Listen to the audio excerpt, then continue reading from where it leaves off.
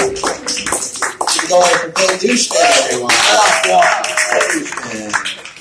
Forgot to mention, this is a 5-minute mic. I'll light you in the back that when you have 1 minute left. And if I start walking to the stage, that means your time's up. But Phil did a good job. What? Am I wrong about that? No, I just felt like we're just holding. Oh, that was good. I don't think that's how this works. And if I don't know you, introduce yourself to me so I can put a face to the name on the list. All right, coming up next, everyone. Very funny. I like seeing this person a lot. Give it up for Linda Marcus Smith.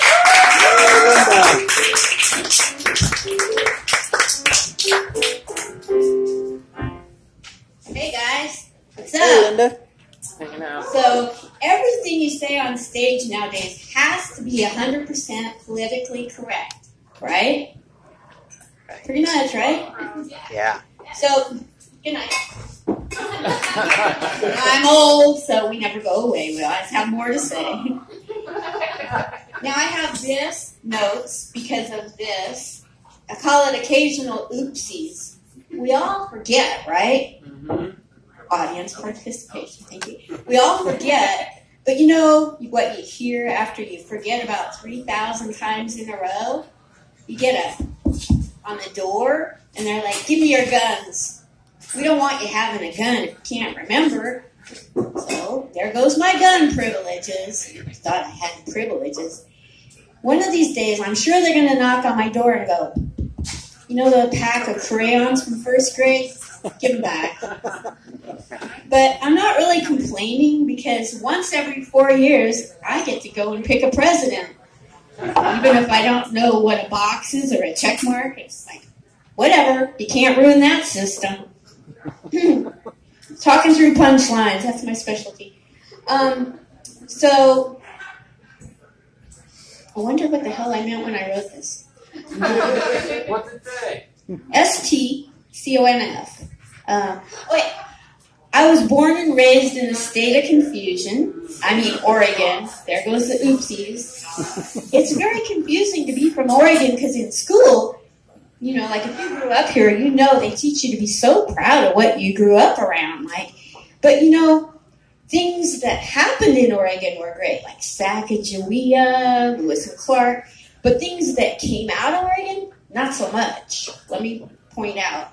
We had Jane Powell in the 50s and 60s doing bra commercials. Woo! Then we had Sally Struthers in her one-hit wonder television show, All in the Family. Fast forward, and then what do we got? Tanya Harding? Are you kidding me? But at least she coined the phrase, take a knee before the NFL. So not only was she a knee breaker, she was a groundbreaker, right? So, I have all kind of issues growing up here. Like, for instance, when I was growing up, I was born a twin to a boy. So I have a twin other half. And even though comedically, you know, like he featured and I headlined, I came out last. He and I, I'm not complaining. It's just like you have to share everything. Birthdays, clothes, underwear. It was the 50s, guys. And my mom, the weird thing is my mom should have got the attention, not us kids. Oh, you're twins. My mom should have got attention because, comedically speaking, I mean, she was the club owner and the maid, and she developed something that had 18 years worth of her own bringer. So I think my mother should have got the attention. Okay, so that's a definite maybe, not. But the last thing I wanted to tell you is that having memory issues today. So I had issues growing up, you know, like I didn't agree with the fact that they're lying to us, telling us it's really cool to be from Oregon. And I didn't like that I had to share things with twin brother, but my mom didn't get anything. So I went to a therapist. And you'd think that she'd help me find my identity, right? But she started stealing it from me. I mean, I told her I had to share my life with my brother. She's like, yeah, we all have that. I told her, like, my parents were telling me my whole life I'm Jewish, and I found out I'm not. She's like, Yeah, it's a little difficult, but, you know, everybody's got that. Santa Claus, lies, Easter Bunny. So everything I told her, she took. So I took her husband. From Portland, folks, circle back. We're passive-aggressive here. I just thought about it. But I always love to leave you guys wanting more. So are you ready to be left wanting more? Yeah.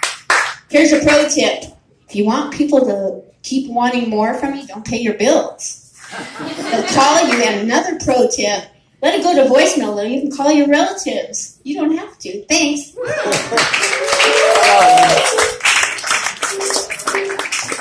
Keep it going for a little more respect, everyone.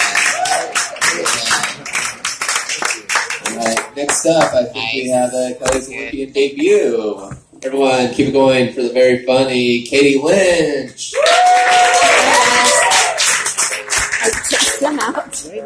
Thank you.